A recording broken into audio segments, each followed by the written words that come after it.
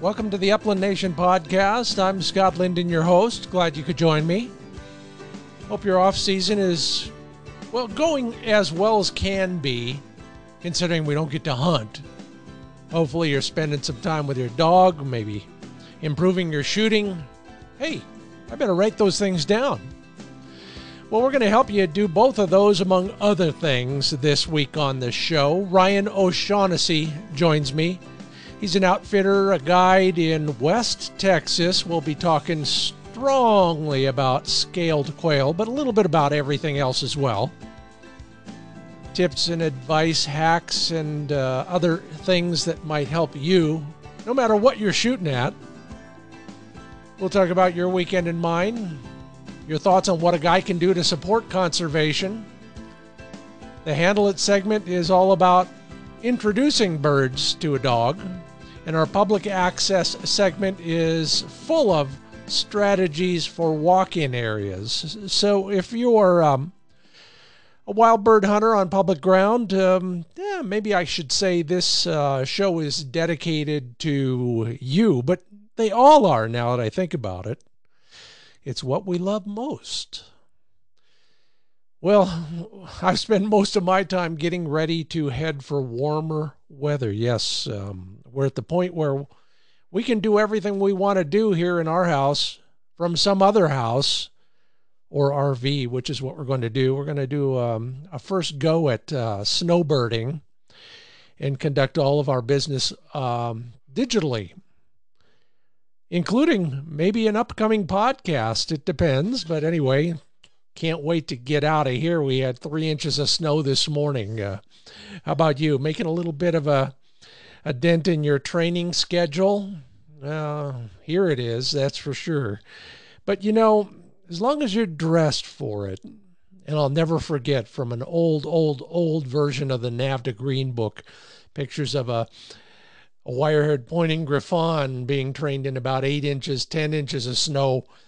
And thought, man, that's crazy, but it's not. And you know it as well as I. And luckily, that is the joy of what we do. We can do it anywhere, anytime. And hopefully we're doing it fairly frequently.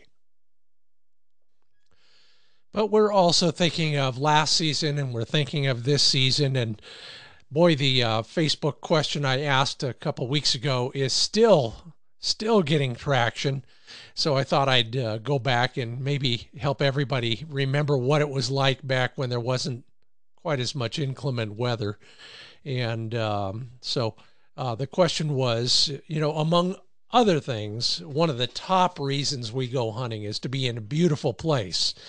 And I've talked about a few of these things, but I think they're worth looking at once again, including Jeff Weiland's photo of a beautiful scene on a pond somewhere in the Willamette Valley of Oregon. The photo, he says, is by Phil Fisher, and it is just a beautiful picture of a male sprig, reflected, almost a mirror image on the water. Thanks a lot for that one, Jeff, and thanks, Phil. Great job. Elijah Barber talks about mainly the fact that in Alaska there are such great upland opportunities, and as we know, unfortunately for most of us, that season's just wrapping up, or maybe even not even done yet. But beautiful picture of a wire hare on a big rock, and misty morning it looks like with some wet ground. You know, it has the look of Alaska if you had to, you know, find it in the dictionary. James Falconer's got a photo of 4 mule deer alongside some round bales somewhere. He won't tell us where, but he says, being from Michigan, but seeing mule deer on the horizon, I know I'm hunting in the awesomely beautiful West. Yes, indeed. Saw mule deer this morning, run and flick, but we're luckier than most in that regard. We're all lucky in our own way.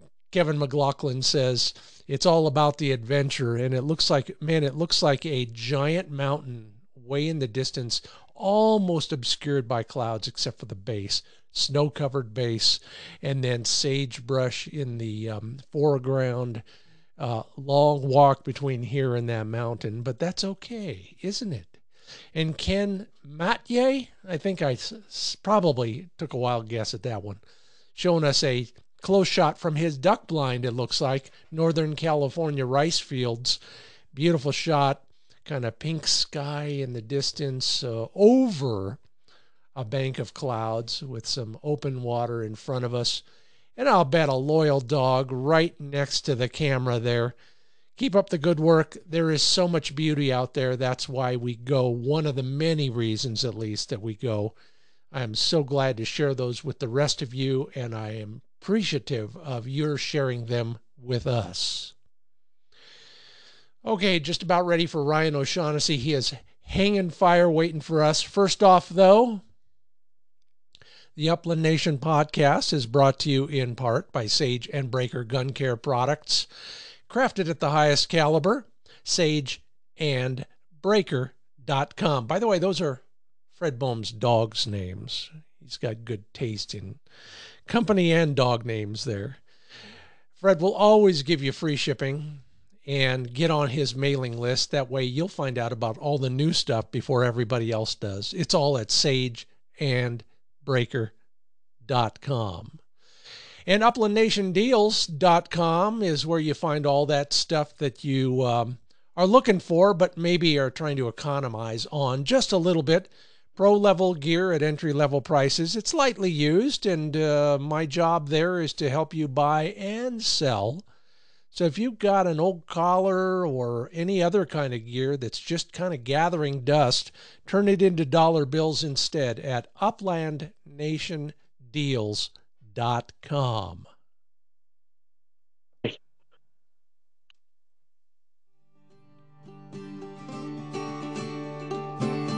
Yeah, so take yourself in your mind to Alpine, Texas.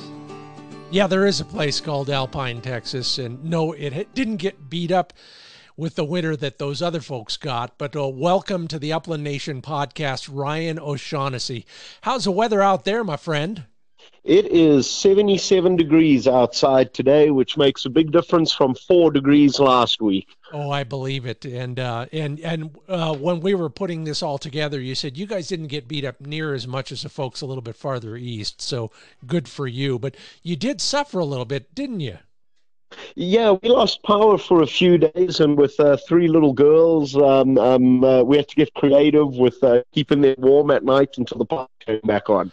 Oh, I bet. Yeah, it's bad enough around here, but when you got kids, things multiply themselves exponentially, I'm sure. They do, but they took it well. They enjoyed the snow. I think we tend to forget they're a lot tougher than we are. Yeah, much more resilient. You look up resilience in the dictionary, and there ought to be a 9-year-old in that, for the picture. Too right. Yep, too right. I learned that from teaching. Yep. Oh, they were running around outside barefooted in the snow. So. I love it. Okay, so of course they're already asking. I can almost guarantee it. So let's just start at the beginning and keep going. All right, West Texas Quail Outfitters. That is the strangest Texas accent I've ever heard. Why don't you just lay it all out for us? Get it over with, Ryan. Sure. Let's delve into it. It's the first thing that everybody asks me. Scott, I recently, as of about a year and a half ago, I always tell people that I'm from very far West Texas, that I'm from El Paso. I was naturalized in El Paso about a year and a half ago. But my upbringing, I was born and raised in Southern Africa. I was born in Zimbabwe and spent my upbringing between Botswana, Zimbabwe, and South Africa.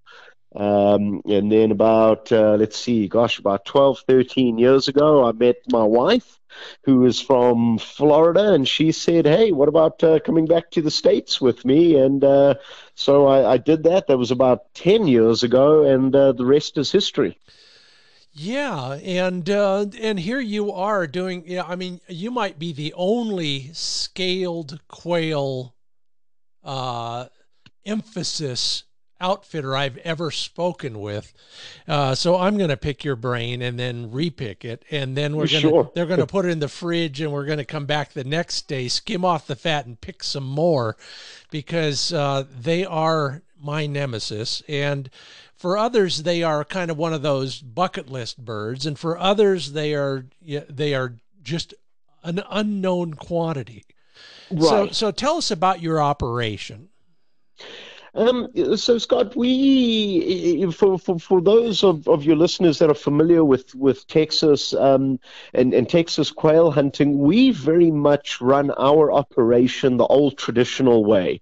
So while we do have Jeeps that are outfitted with a high seat and dog boxes, we literally just use those Jeeps to drive to water tanks on the properties that we lease. Like I say, we do things the old-fashioned way. We'll hit a water point, we'll jump out, and we'll go for a good long stroll from that particular location. We follow the dogs. We like to try to shoot the birds over pointed dogs. We will walk on average, I would say on average 12 miles a day. The pups are probably putting in 25 to 30 miles a day for you. So yeah, we're very much, even though we're based in Texas, we certainly don't spend all day in the rig. We spend all day putting rubber on the ground. So a good pair of boots is a must.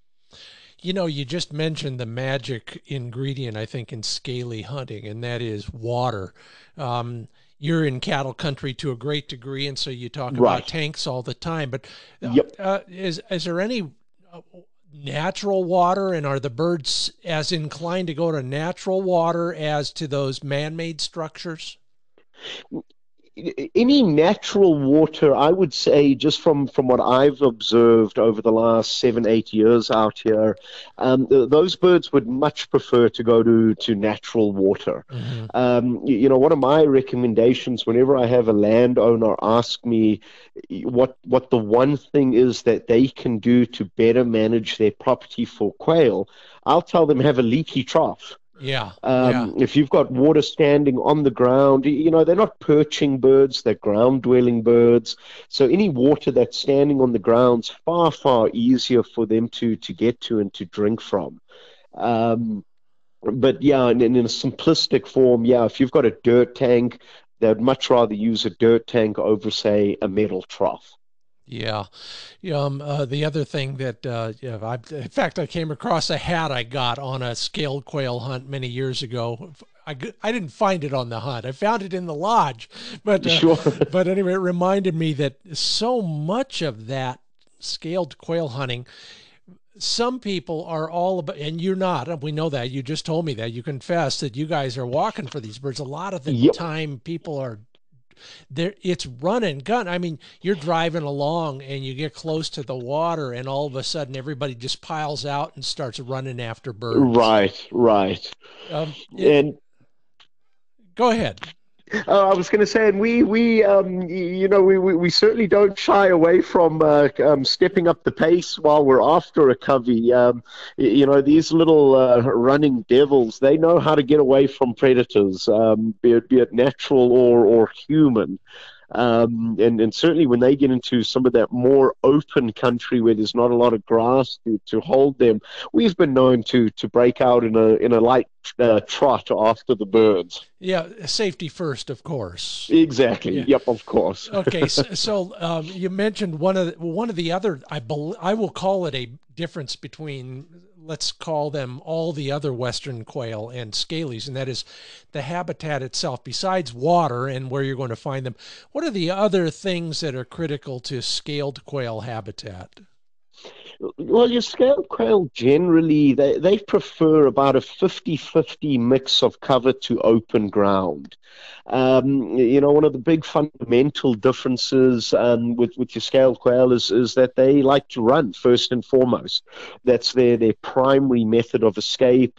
So they're very different from, say, your Mearns quail or your bobwhite quail that like to hide as a method of escape. So because of that running nature of those little birds, that's probably why we can cover 10 miles a day on foot very, very easily. But like I say, because of that, they do tend to prefer slightly more open country compared to a lot of your other upland birds that we've got out here. If that cover's too thick, well, they just can't run away. Which does lend itself to hunting them and trying to get them to run into the thicker cover to slow them down and hold them up. But they are so in tune with their environment and where they need to run to, and even where they need to flush to be able to get away from us. What are their primary habitat components? What kind of plant life, and what are they eating? And describe the area where you're hunting these. Sure. So out here, where we are, we're in the Chihuahuan Desert. As you go further west up into New Mexico and then to Arizona, you start transitioning into the Sonoran Desert. So these birds very much are a desert dwelling bird. I mean, I know you can find them up into the grassy plains in Colorado, but generally their stronghold is from far west Texas into southeastern Arizona. So you're going to find them in grassy cactus flats. We get a lot of mesquite out here too. That low growing honey mesquite's great for them because they can run in there, they can hide, they can use that to roost overnight. Cholla cactus, Cholla, those flats are generally covered up with the guys. And then another one, and this is a colloquial name for it out here. It's another cactus called Tassajillo. It's got a red berry on it, and those little quail love feeding on that stuff. And it's about the worst cactus on the planet, in my opinion. I've literally had to carry dogs out of stands of that cactus. Now, is that the one? When I was down in Arizona, I think we called it jumping cactus. Is it the same one? I believe it's the same one, because if you're walking and it gets on the side of your pants, I mean, it'll literally work its way up the side of your leg while you're walking. Yeah, yeah. Well, we'll talk a little bit more about dogs and cactus later on as well, because it is one of those things. Other pro trainers have said they got to learn how to do it themselves. Dogs got to learn to pull that out. I mean, Yep, have you absolutely. found that to be true? Yeah, I have. By and large, depending on the cactus, I'll leave the dogs to their own devices, and like you say, just let them figure it out. That Tassajillo or jumping cactus or cholla, that can be difficult because of the extent of the spines on those cacti. I've seen dogs try to pull them out and then get that part of the cactus stuck in their mouth. Yeah. So generally, I've always got a hemostat or a set of pliers on my bird vest that I'll use just to grab that piece of cactus and flick it off. Tell me a little bit about how the hunt goes when we come over to West Texas Quail Outfitters. I mean, we're staying near the hunting area, but we're in town, if you will, whatever town is out there. Yep. And then how does it go? We meet you, and then we're going to do what? Right, Scott. So we currently lease, I would say, in the region of about 650,000 acres. We're spread out over about, I think it's 11 different properties.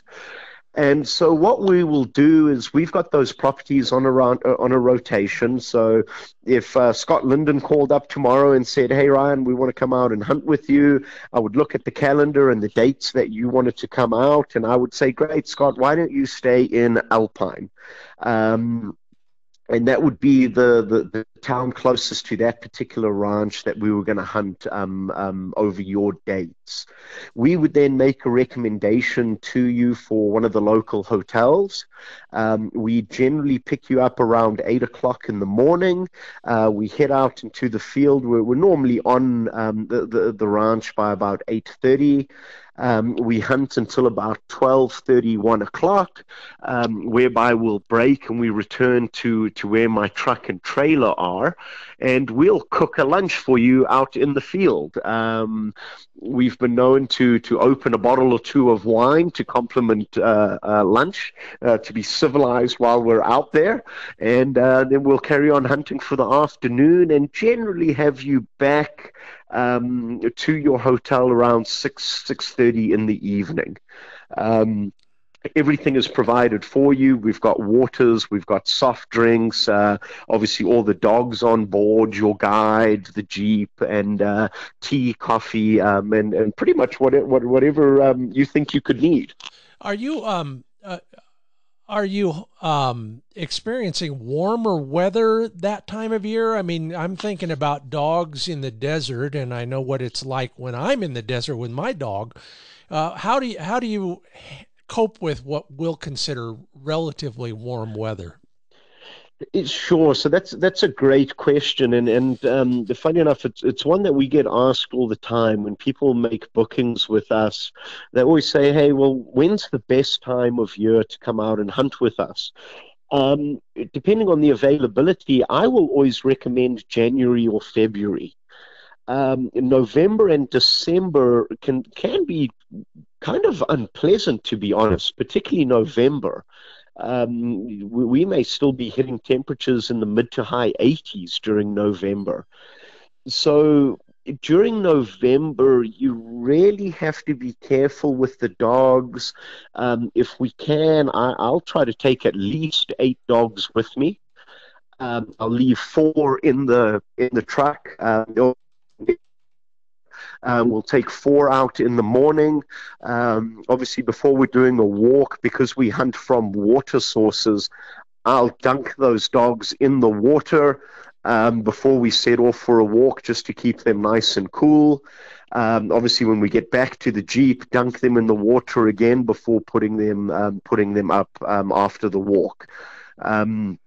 At lunchtime, we'll switch out the 4 dogs on the ground and put fresh dogs down. Wow, that is a big string and a mob scene at any given point. How are you handling 4 dogs and maintaining your sanity?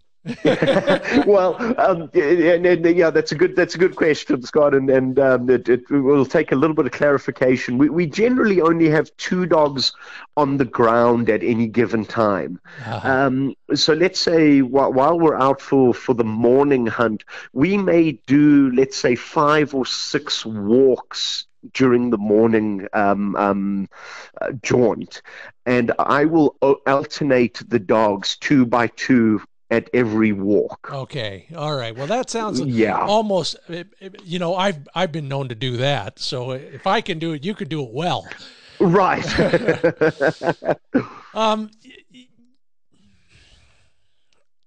Tell us a little bit. Let's get to know scaled quail, cotton tops. Some people call them blue quail. Yep. You probably have a few other names for them at the end of a long day, but this is a family podcast. Yeah, I was going to say that we have some names for them, none that I'll mention. Yes, on air. I do know how you got those names for them. What's that bird's day like? Tell us what they're doing. Are they coveying up like bobwhites in a little circle? Tell us about a day in the life of a bird. Yeah, so these little scaled quail, they will covey up like your bobwhite do at night. One of the things that makes scaled quail pretty popular with hunters is that you can find these birds in massive coveys.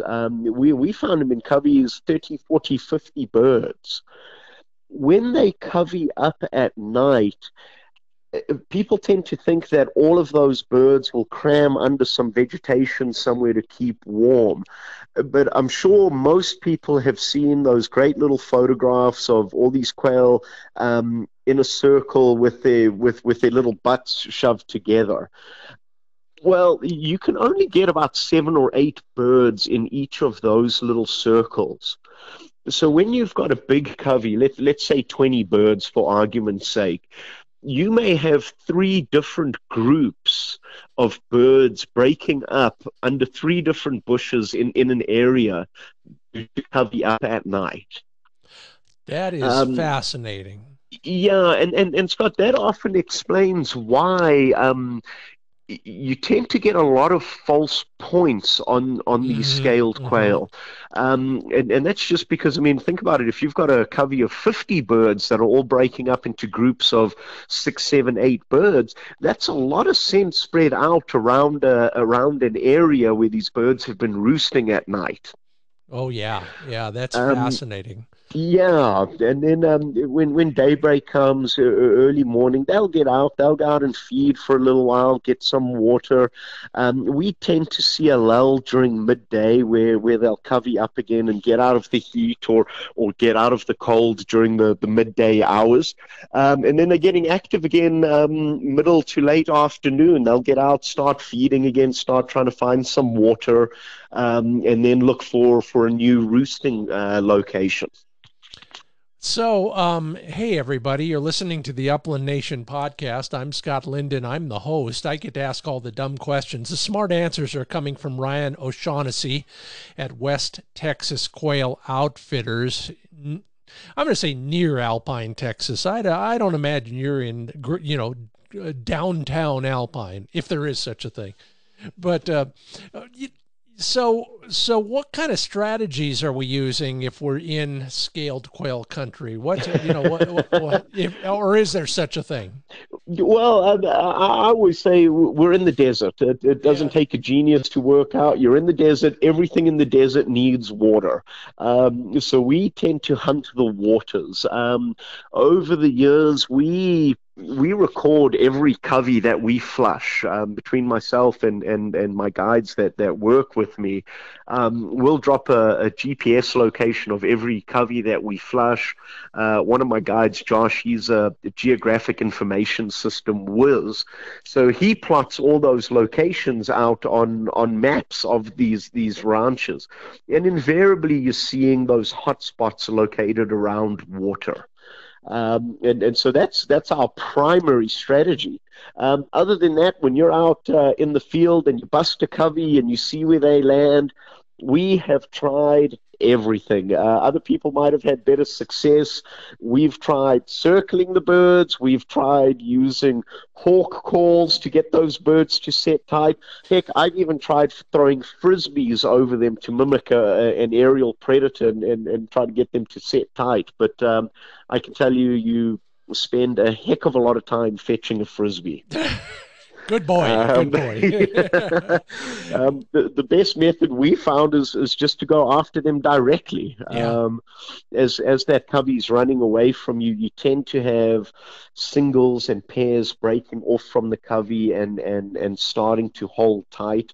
So as you're walking behind those birds, you start to get some of your quintessential dog points and flushes where you can then get lucky and take the odd bird or two. I'll never forget one of my first days on Scalies. We saw that big bunch and we're chasing them through the brush, and pretty soon there's some peeling off left, peeling off right. By the time we get to the end of the draw, we're chasing nothing. They've all peeled off. I was just going to say that happened to us this past weekend. I think we got on a covey of about 30 birds, and we were following through a creosote flat, and every now and then you could see just a little white top flicker through the brush, and oh great, let's keep going. They're still in front of us. And we must have walked about 400 or 500 yards and realized, heck, we didn't have a clue where those birds went. We just lost that covey. So I have a couple of theories, Scott. Number one, I think they live in tunnels underground.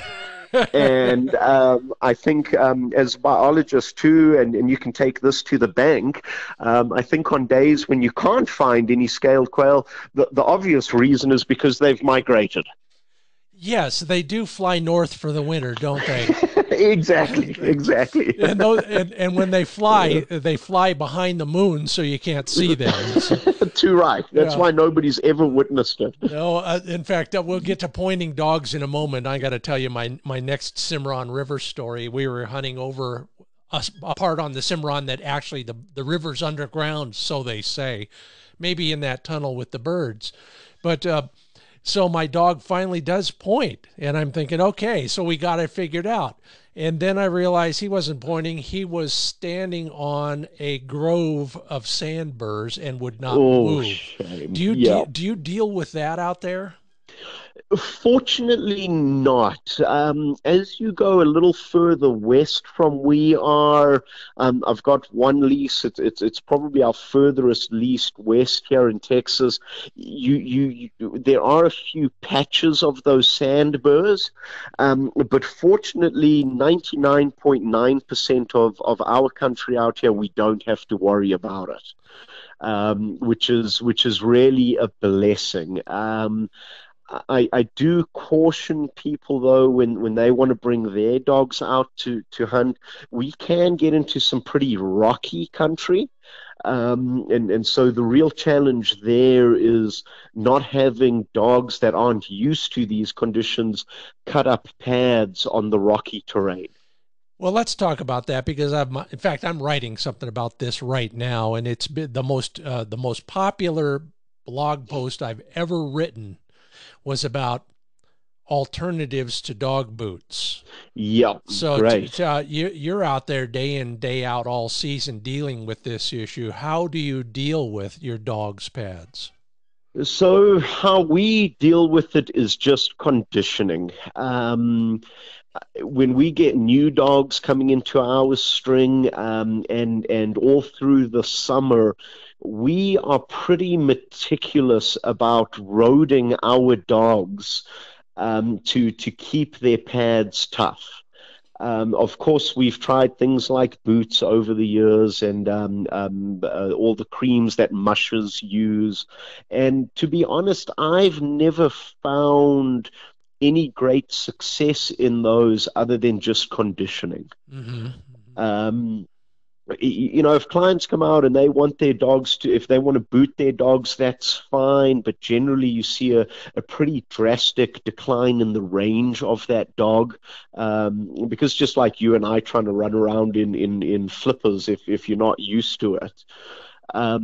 So like I say, the real key for us, even through the summer months, about 3 times a week in the evenings when the temperatures have started to cool, we'll road our dogs about 3 to 5 miles, 2 or 3 times a week, just to ensure that we keep those pads nice and tough. Excellent. You're listening to the Upland Nation podcast. That's Ryan O'Shaughnessy, West Texas Quail Outfitters. Ryan, you get a brief respite from talking, but you still must listen to me while I get us through a commercial break. And then right after that, we'll be talking about our Handle It segment. And I've got a listener question on prey drive in a young dog. So stick around, everybody.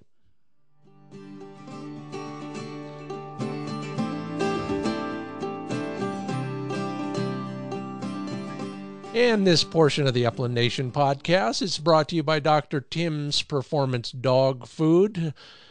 Talking about pads, talking about coat, talking about all those things that matter. The first line of defense for your dog. Fats will help in that regard, but so will carbohydrates, especially late in the season. If you're looking to keep your dog energized towards the end of a long hunting season, remember, fat is what gives a dog the most concentrated form of energy, but carbohydrates are just as critical for other reasons. And Dr. Tim Hunt uses whole oat groats and rice as the carbohydrate sources because they will also regulate your dog's blood glucose. You've seen dogs that are tipping over from the back end. You can call it low blood sugar, but whatever it is, blood glucose is really critical.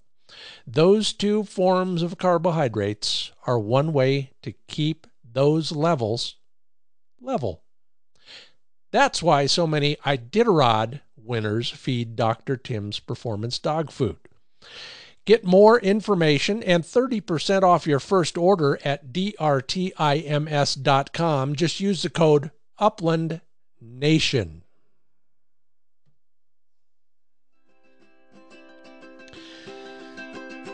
So thank you for all these great questions. I love answering these questions. I hope they're of use to everybody else as well. But this one came in a couple days ago, and I've been chomping at the bit to deal with it.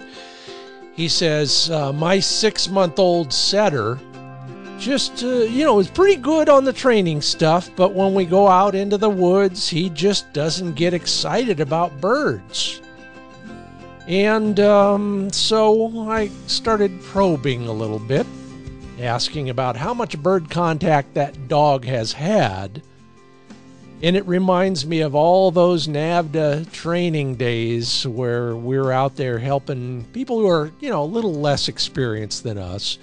And it turns out that it's the same dang problem there as well. For many dog owners, the only bird contact they get is at that training day. And if you don't have a NAVDA chapter or a NASTRA chapter or anything else, your dog might not have met a bird until bird season. What's he going to do? All right, so anyway, lecture time. Give that dog some bird contact as soon as possible. Early on, it can be a dead frozen pigeon, then a thawed dead pigeon, then a live pigeon in a bird sock, and then a wing-shackled live pigeon later. Show that dog what they're all about and get him excited about the prey that he's going to be searching for. That's how you're going to get that dog to be moving out and questing in the field. No birds, no bird dog. George Hickox, you had it right then and you still have it right now. Handle It is brought to you by Happy Jack Dog Care Remedies, skin, coat, parasites, fleas and ticks, even pads. I'll remind you about that in a moment, Ryan. Learn more at happyjackinc.com. happyjackinc.com. Okay, Ryan, you didn't doze off on your recliner there, did you?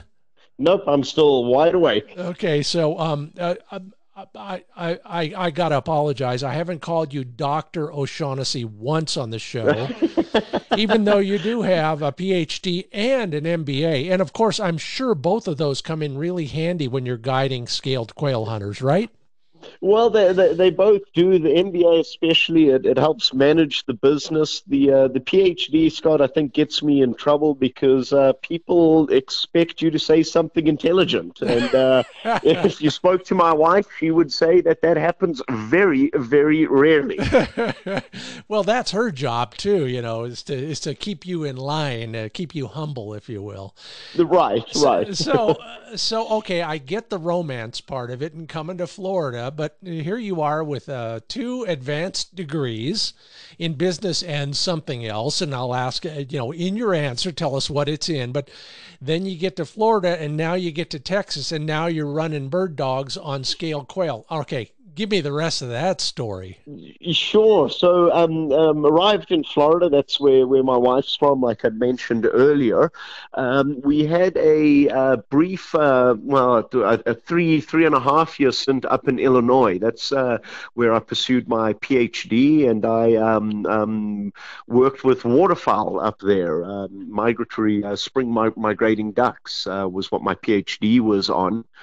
When I was coming to the end of my PhD, a former advisor of mine knew of Alpine, Texas, and the university out here, and they were looking for a postdoc. And this former advisor, he called me up. He said, "Ryan, I think you should go and check that area out. I think you'd really like it." And he was correct. So came out, interviewed, fortunately got offered the job, and 6 months later we had moved to Texas. I don't know Zimbabwe or any of those other places well that you grew up, but there's probably a lot of similarities in terms of topography, for example.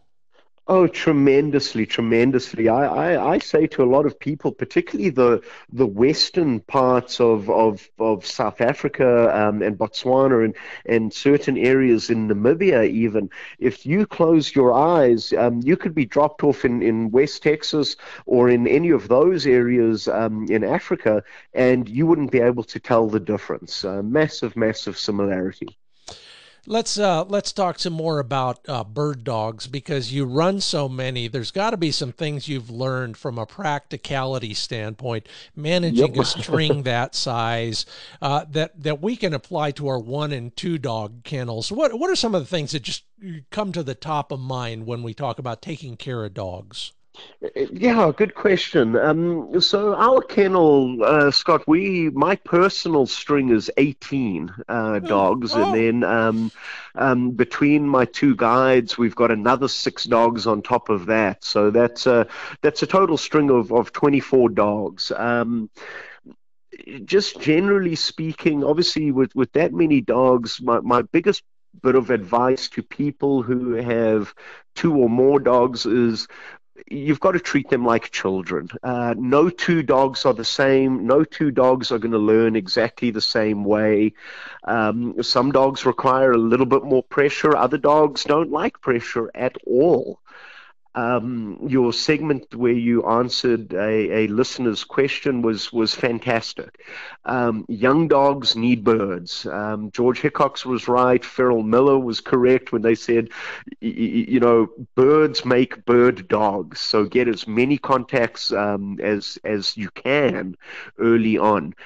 I get a fair number of clients who worry about young dogs chasing birds, eating birds, busting coveys.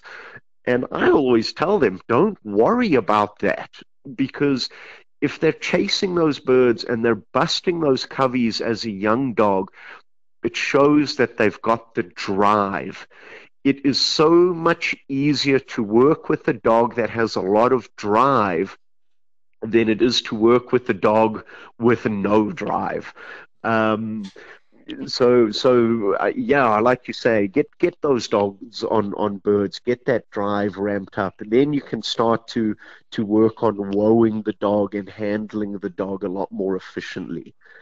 Um, from a health point of view, um, again, I would say treat your dogs like you treat your children. If you notice something is wrong with one of your dogs, get them to a vet.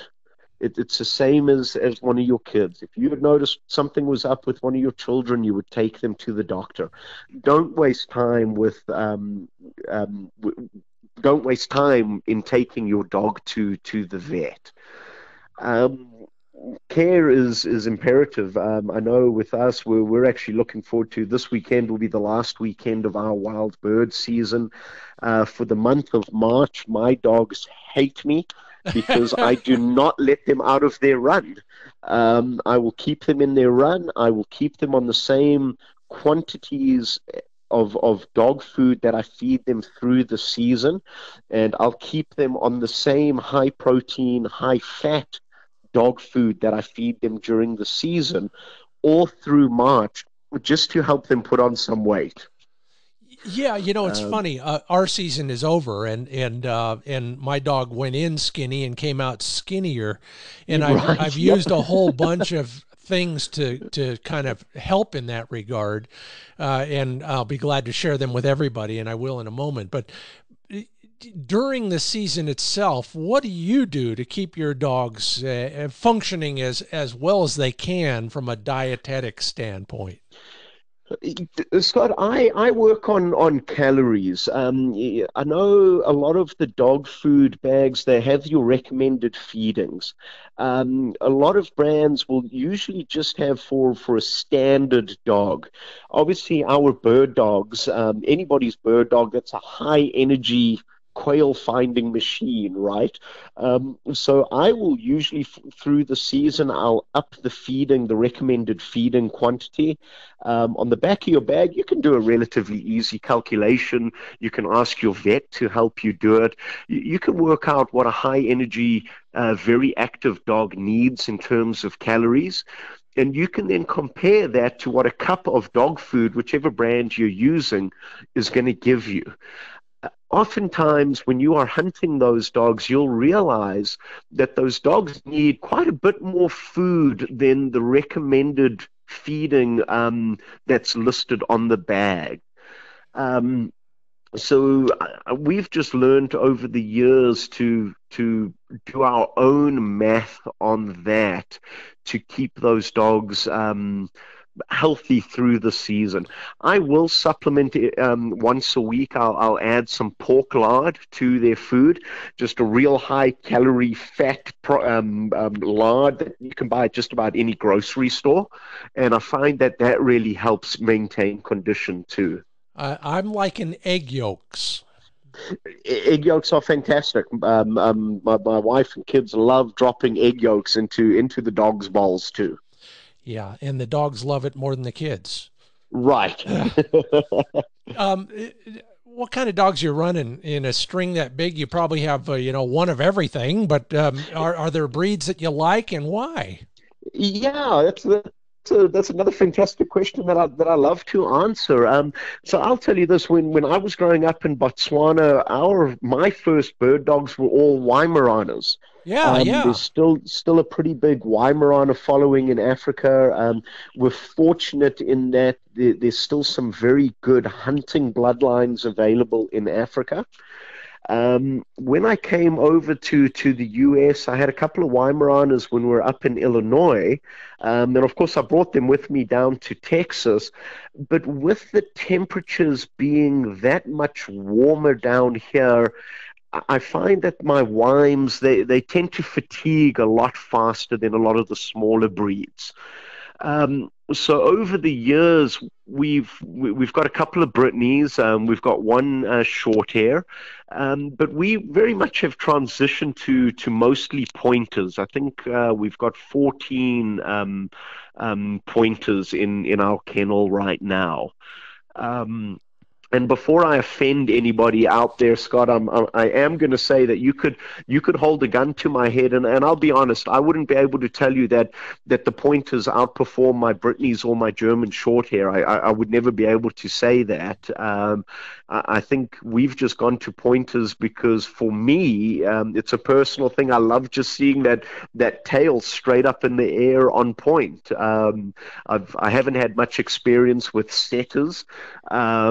I think out here that longer fur may warm those dogs up a little more than we might be happy with, but I certainly wouldn't hang my hat on that comment. That's Ryan O'Shaughnessy with West Texas Quail Outfitters. I'm Scott Linden. You're listening to the Upland Nation podcast. And if you're liking what you're hearing, please rate us, review us at Apple Podcasts. I would appreciate that.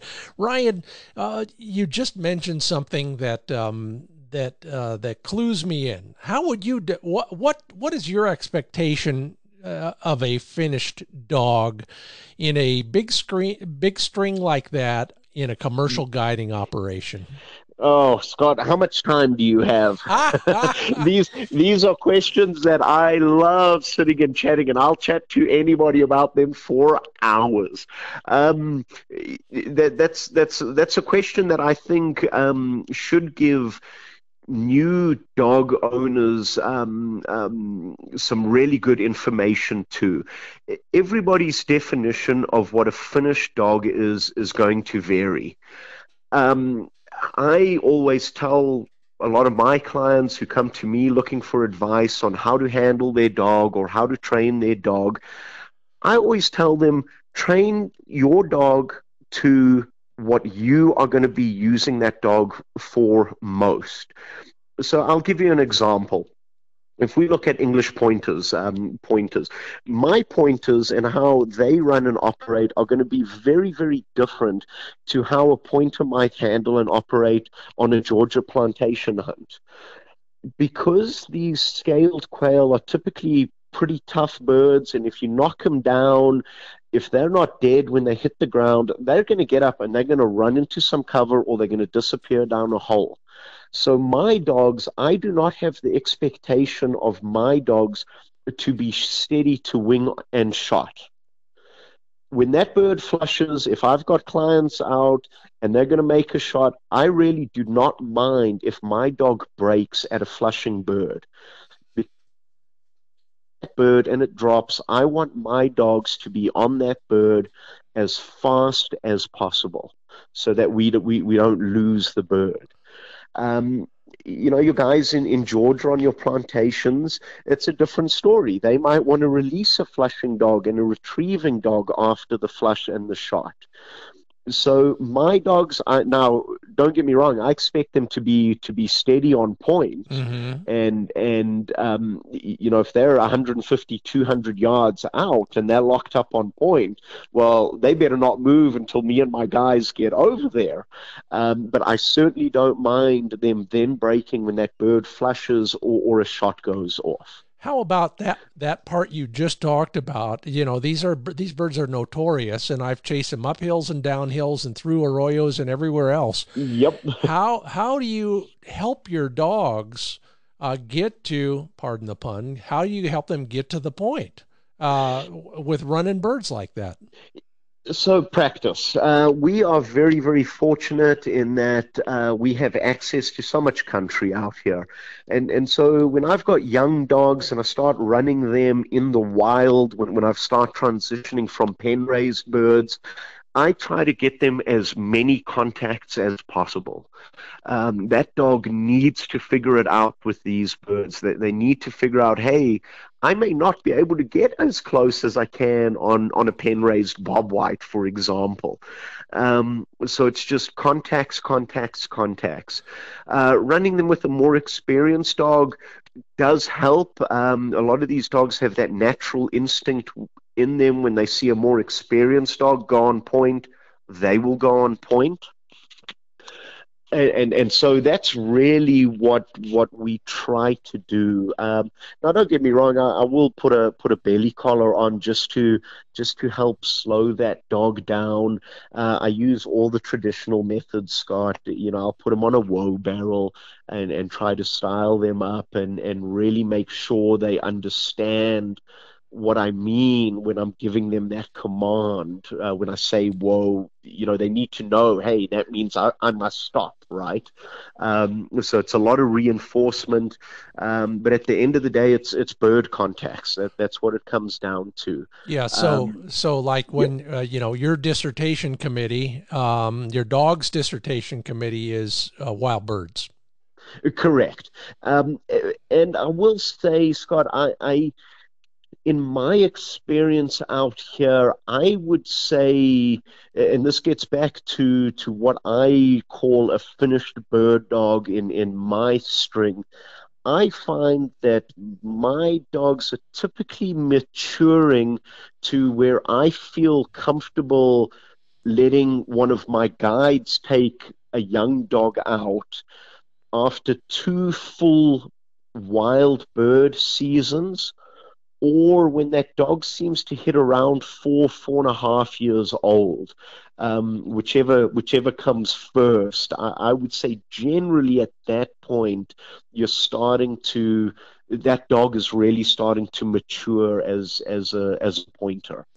So there's two time frames in there. One is 4.5 years old, and the other is 2 seasons.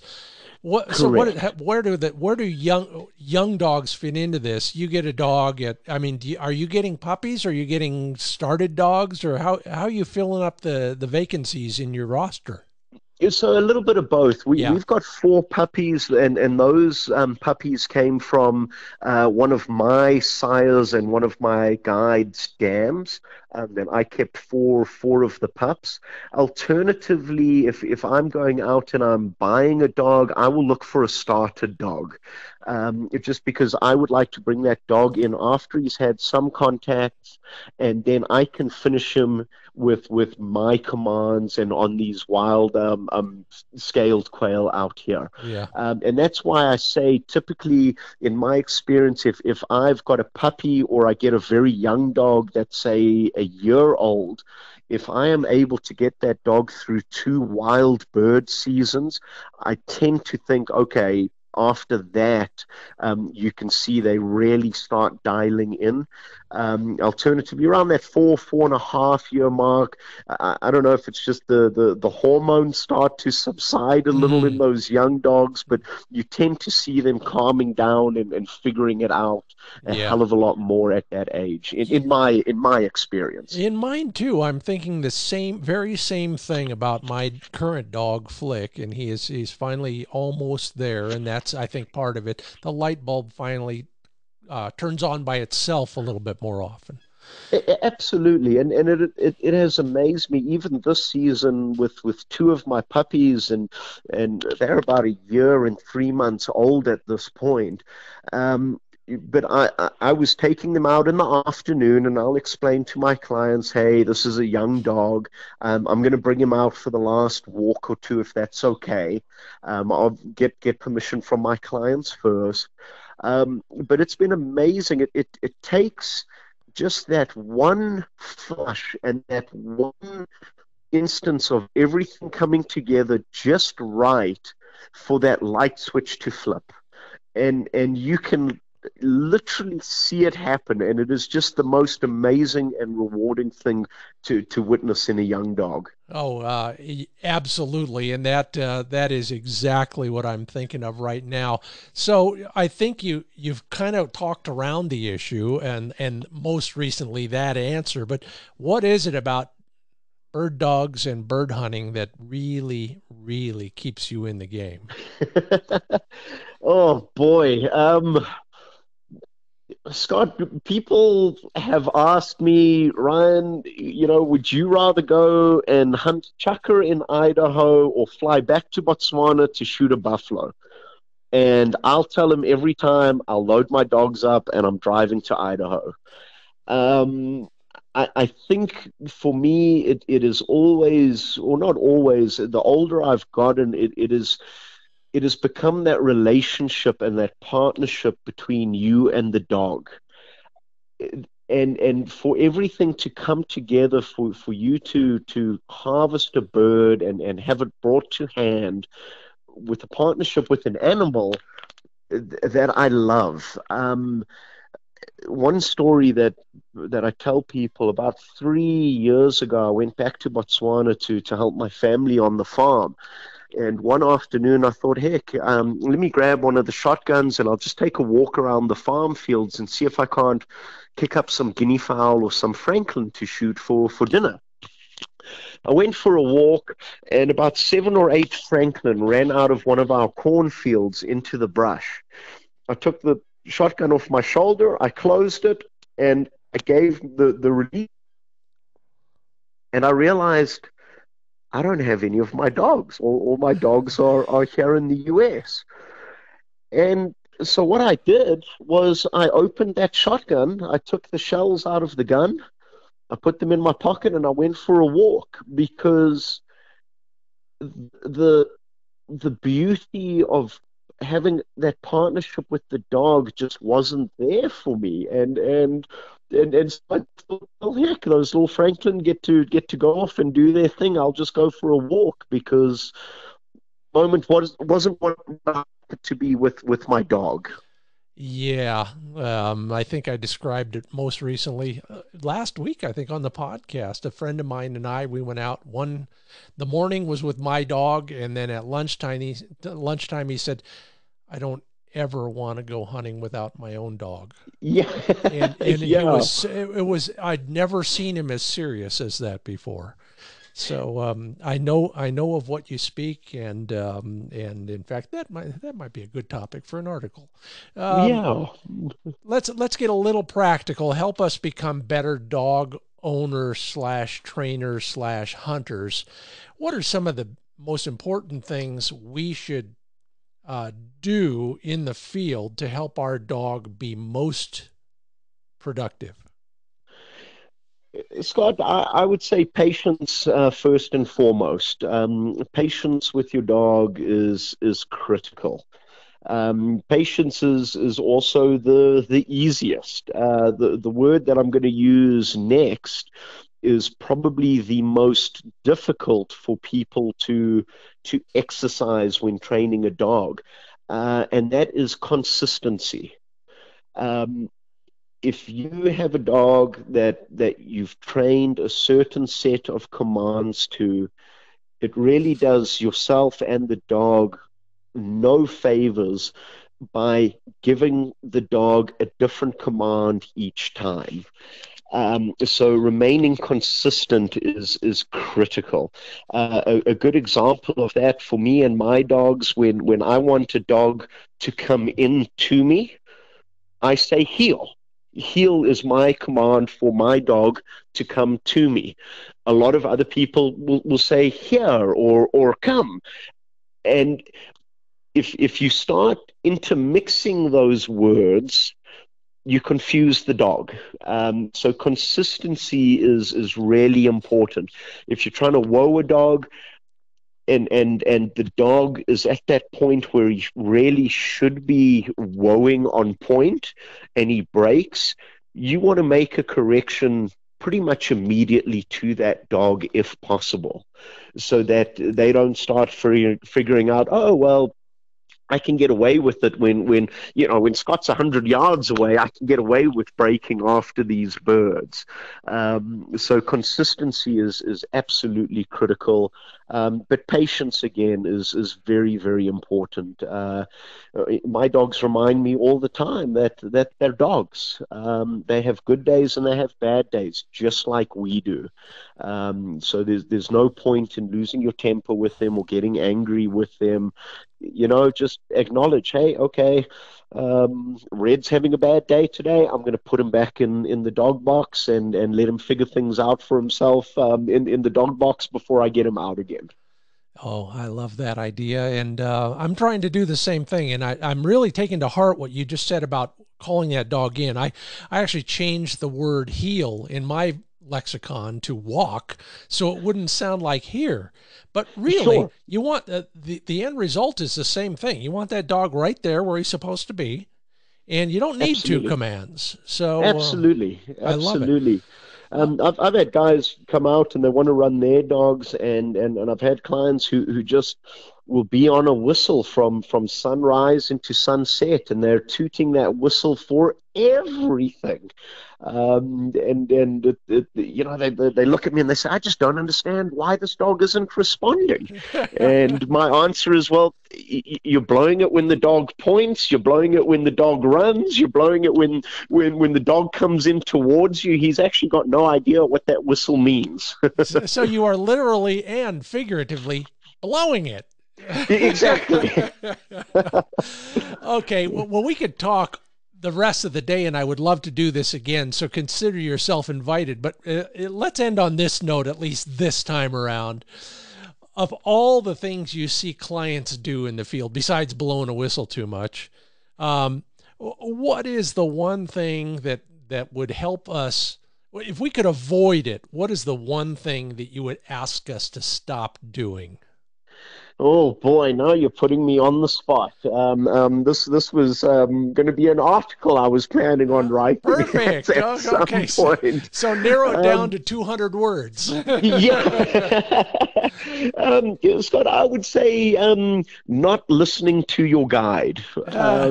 Your guides are out there. They hunt in those areas day in and day out. They know what they're doing. Well, they should know what they're doing. So just listen to the guide. If the guide says, hey, we're going to walk around the left side of this tree, don't walk off around the right side of the tree. That's probably the one thing that gets on my nerves more than anything else. Yeah, we tend to discount don't. This could be an entire podcast in itself. So let's save that. Right. I can't wait to Right. read your article and more.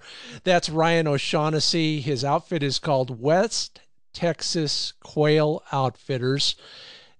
.com is where you'll find him, just like it sounds. And been enjoyable talking about those little devils with the white top knots. And got to do this again sometime down the road. It's been an enjoyable Upland Nation podcast for me. I hope you've had the same. Ryan O'Shaughnessy, thank you for being a part of the Upland Nation. You're welcome, Scott, anytime.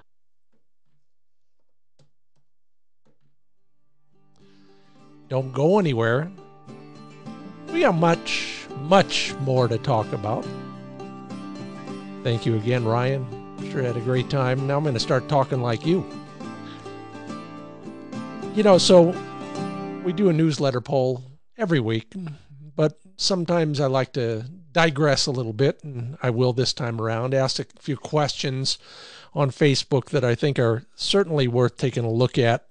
One of them being, how else can ethical sportsmen and women help habitat? I meant by else, I'd listed a few things. For example, limit your kill instead of killing your limit, and picking up your empties, and maybe somebody else's empties for that matter. But I asked the question and got some interesting answers from a few folks. Greg Scott Long suggests that we stop using lead shot. Yeah, a little easier said than done sometimes, but it will have its desired effect, and hopefully more and more manufacturers will help us in that regard. Todd Hendry suggests that everyone you know should be buying a hunting license, even if they don't intend to use it. I would go a step further, knowing what I know about the Pittman-Robertson Act and how conservation really is funded. Everybody should buy a few guns and ammo, too, because that money goes straight to the states, depending on how many hunters they have.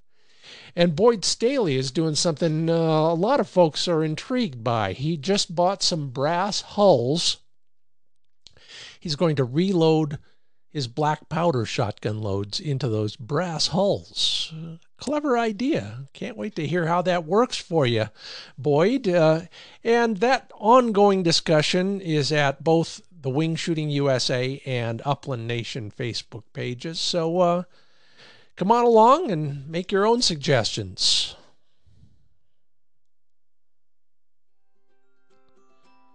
Here's a chance for me to make a suggestion about finding more publicly accessible land for you to hunt. I hope that you will do more and more of that. And if you're looking for suggestions on where to do it, go to findbirdhuntingspots.com. That is my new website. New material every week to help you find places to hunt, train, and care for your dog, and more. Here's one. Learned this in Nebraska a couple seasons ago and flashed on it yesterday. Put it on the list to discuss with you real quickly. Do a recon on the entire area before you pull into the tried and true parking spot and drop the tailgate. Sometimes you don't have a choice because there's somebody already there. Sometimes the best habitat might be on the other side of that property. You'll never know that unless you've done your scouting, whether it's on the ground or Google Earth or anything else. And 3, you might find an adjacent walk-in area that nobody's hunting right now.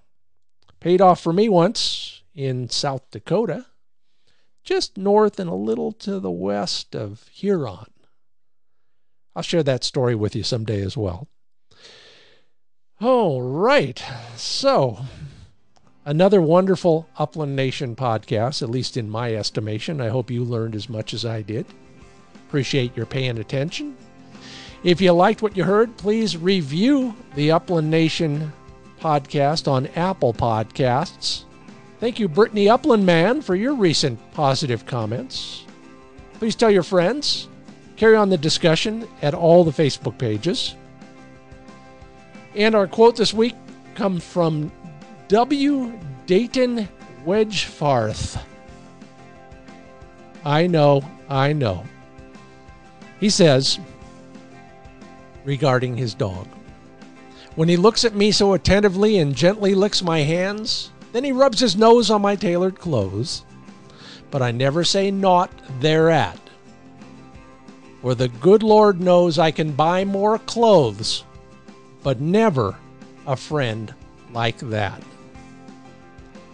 Well put, Mr. Wedgefarth. Thank you. I'm Scott Linden. Thanks for listening. See you in the field real soon.